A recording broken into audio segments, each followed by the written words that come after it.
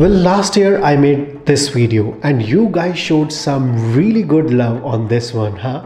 So here's the part 2. So in the first one, we discussed that how DAC do not change the tonality of the IM. A good DAC should be flat. However, still you must have experienced sometime that when you change the DAC, there's slight change in the sound. Well, what is that? Let's find out. So in this video, we will decode how a DAC changes sound if it does, and how can you make sure that it doesn't. So let's start. Well, in this video, I will divide it into 3 parts. 1, how DACs change sound. Number 2, how to choose a DAC. And number 3, some of my favorite DACs across the price range. So without any further ado, let's start. So there are 3 major ways where we can perceive changes in the sound. 1 is impedance mismatch, number 2 Fletcher-Munson curve, and number 3 inherent flavor of the DAC. So let's discuss them one by one. First and foremost, the most important one, impedance mismatch. So if you are long enough into this hobby, you must have heard about the rule called rule of 8. So it simply says whatever impedance of your IM is, divide that by 8 and get the amp that has lower impedance than that. It will not change the tonality of it. Well, the rule is old and it doesn't apply to the latest IEMs. Why? Let's find out. First, let's understand what impedance mismatch is. So first, let's see what is impedance. Impedance is basically resistance towards current in a very simple layman language. Higher the impedance, lower the current flow. Lower the impedance, higher the current flow. And impedance mismatch is when you connect 2 devices where one is very low impedance and one is high impedance. So let's take an example and understand it. So let's say you connect 2 devices, your IM to your DAC, and let's say the impedance of the IM is 40 ohm, and at the same time DAC, or you can say amp's impedance, is 2 ohm. It will create the impedance mismatch and you will see the change in the frequency response. So why it happens? It's basically one device is flowing current in a very high rate and other device has a high impedance, so it is not receiving at that particular rate, so it changes the voltage FR. Hence, in our dynamic drivers, there was a rule of 8.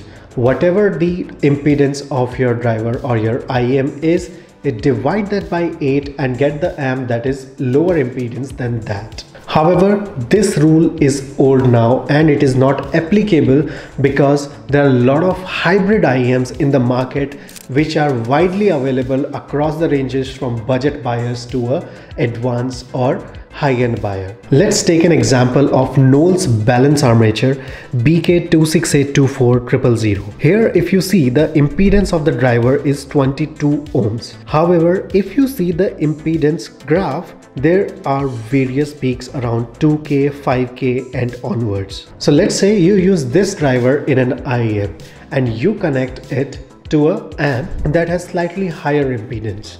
So that will directly affect not across the ranges, however 2K and 5K peaks and onwards. So let's say this IM is catering for 1K to 5K ranges.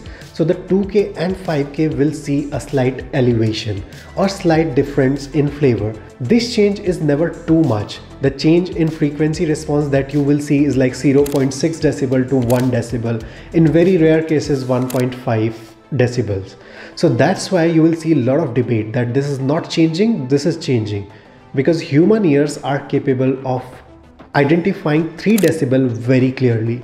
Lower than that, it is more of a flavor to us. So that's why when, let's say, if I boost the frequency or bass frequency by a margin, you will see the bass note is slightly thicker. However, you will not be able to see the mismatch in the current tuning and with the DAC. You'll only perceive it as a weight note change. So just like the driver that we took, balance armature from Knowles, similarly, whatever driver that is used in your IM, you can always check the frequency graph. It is easily available across the internet and their websites. So the ohm or impedance that you see in your IEMs that is given as a specification is almost throughout the ranges. It is never the highest or the lowest, and those peaks generally creates those mismatches where the whole debate starts, that it has better vocals, it has slightly better note, it has thinner note, higher note.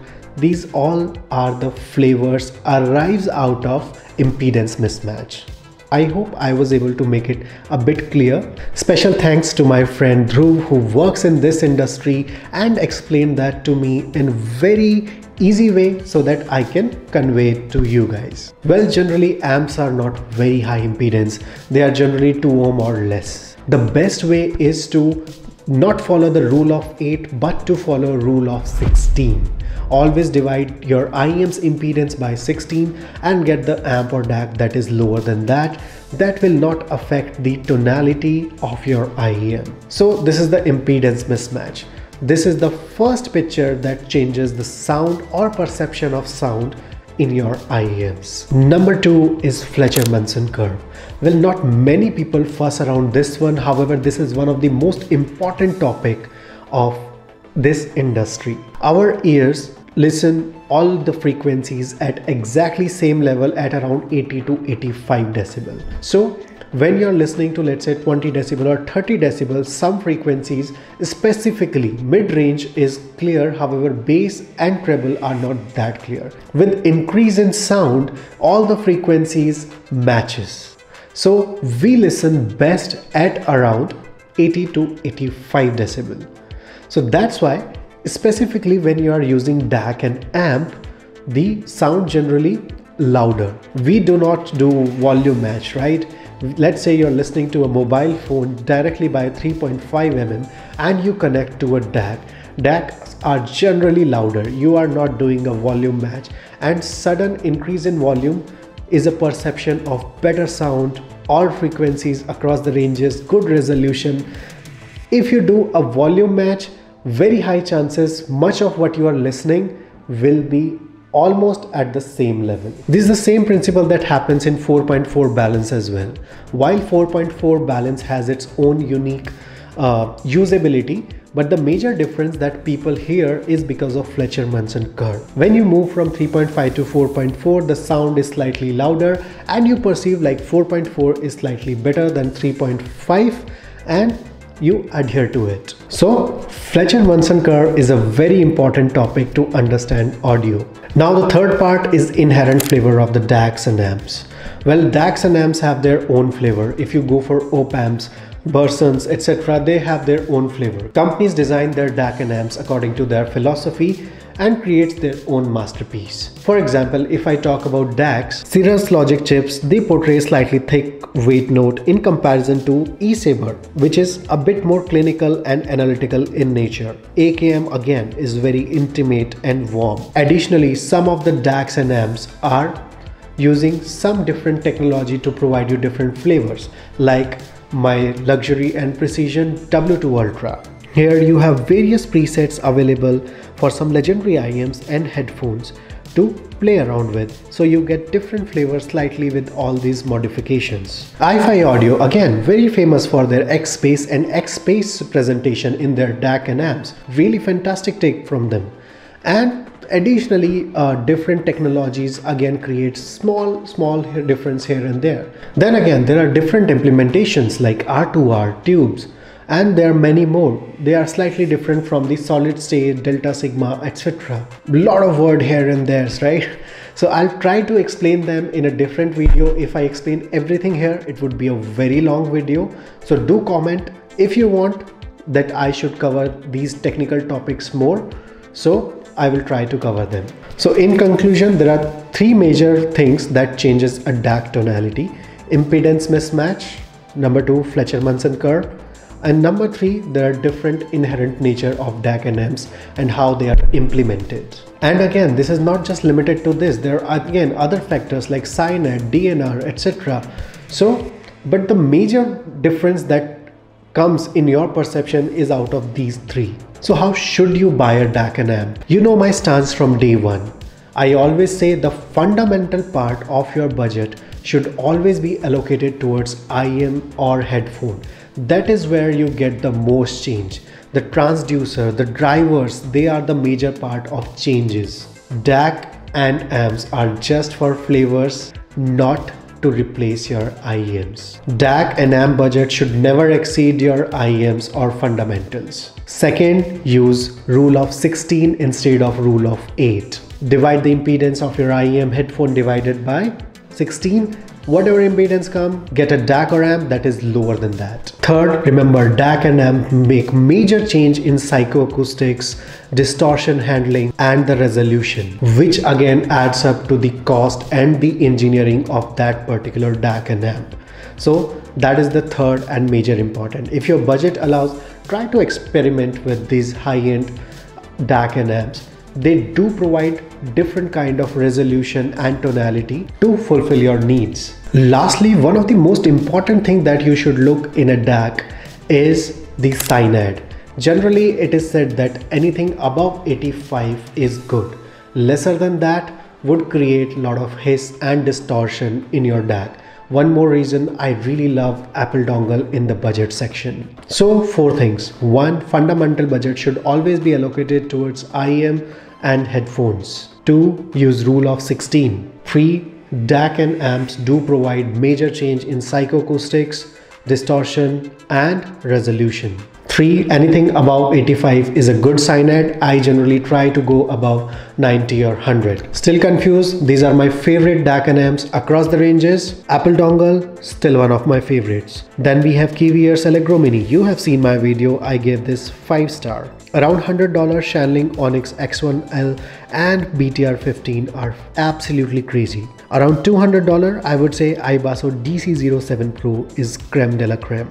Around $300 these are 3 musketeers for me: Questyle M15i, Luxurian Precision W2 Ultra and Cayin RU7.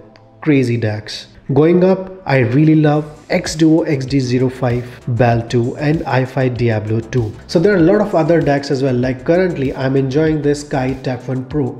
Really interesting take by Kai Design. I'll come up with a review very soon. Then we have DAPs like this Shanling Ultra. So the sky is the limit. So the best thing is to experience. The market is never ending. It is flooded with the products. So trust your listening. No matter what others say, trust your listening. Demo. If you see there's a change, there's a change. If there's no change, there's no change. Trust your ears. For me, sound is a lot about mathematics and science, and time I like to dig deep into it. Generally, I do not talk this technical stuff in my video because most of the audience is not well versed with it and they don't want to be too technical. However, if you like this video and if you want more technical topics like this, do give a comment and I will try to cover some more. Till then, remember guys, the major difference in your IEM comes via EQ and ear tips. Ear tips are the GOAT. No matter which DAC you buy, you can always increase this bass shelf or the treble shelf according to your taste in the wavelet or PEQ. Well, this was it for this video. If you still have some questions, I might have left some part of it. So if you have additional knowledge, do provide in the comments. Do ask your question in the comments. I will reply. Now I will come up with some DAP and DAC videos where I'll be explaining about sound a little bit. So you will have no surprise and you will know where all these changes are coming, and they will never match up to a different IEM flavor or a EQ. So I'll see you on the next one. Resolution is in your IEM. If it's not, no DAC can provide it.